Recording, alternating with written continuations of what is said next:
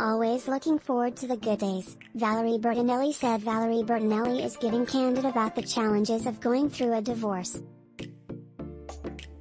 After posting a TikTok video about how she's been dealing with yucky stuff lately, the Food Network star responded to a worried fan who thought she seemed so distressed and sad on TikTok.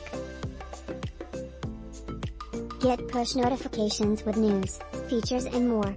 Plus following you'll get the latest updates on this topic in your browser notifications. She also shared her video response on her Instagram Monday, the same day she filed for divorce from husband Vitale. "I'm just having a bad day," Bertinelli, 62, said in the video. "But you know what? Sometimes we have bad days and then we get over them, and then tomorrow's a good day. So I'm looking forward to the good day.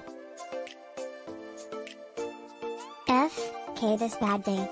Bertinelli also captioned her Instagram version of the post, "Some days, I tell ya? GRR, always looking forward to the good days?" In another TikTok video from this past weekend, Bertinelli posted a clip featuring the music and lyrics of Taylor Swift's Tolerate It. She had captioned the post, "Divorce sucks. Never miss a story. Sign up for People's free daily newsletter to stay up to date on the best of what People has tea." The One Day at a Time actress filed for legal separation from Vitale in November 2021 after 10 years of marriage.